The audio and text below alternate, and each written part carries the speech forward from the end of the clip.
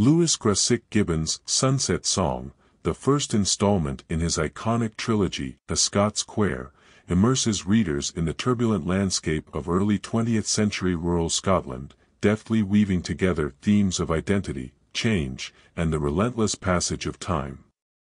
At its heart, the novel delves into the life of Chris Guthrie, a young woman coming of age amidst the harsh realities of rural life in the fictional village of Kinraddie.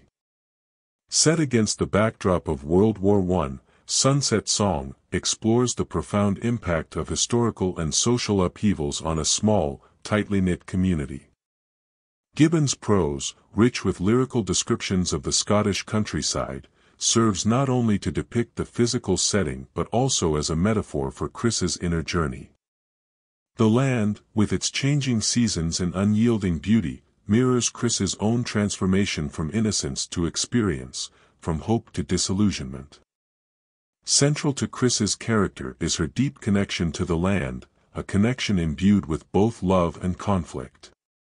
Her identity is intricately tied to Kinraddie and its agricultural rhythms, yet she grapples with the constraints imposed by tradition and patriarchy.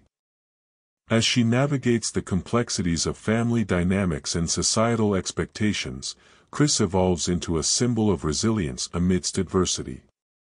Gibbon employs a distinctive narrative style, blending Scots dialect with lyrical English prose, thereby capturing the authenticity of rural Scottish life.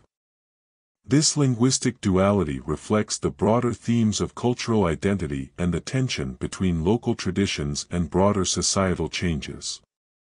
Through Chris's introspective musings and interactions with other villagers, Gibbon paints a vivid portrait of a community in flux, grappling with the repercussions of industrialization and war.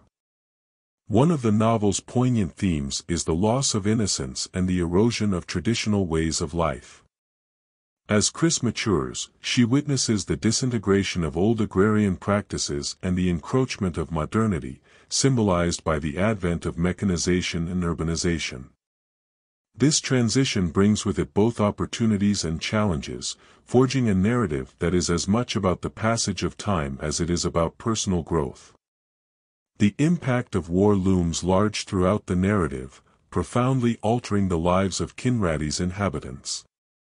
Gibbon portrays the brutal realities of conflict through Chris's experiences and those of her loved ones, highlighting the human cost of national and international events on individual lives. The war serves as a catalyst for introspection, forcing Chris to confront mortality and the fragility of human connections.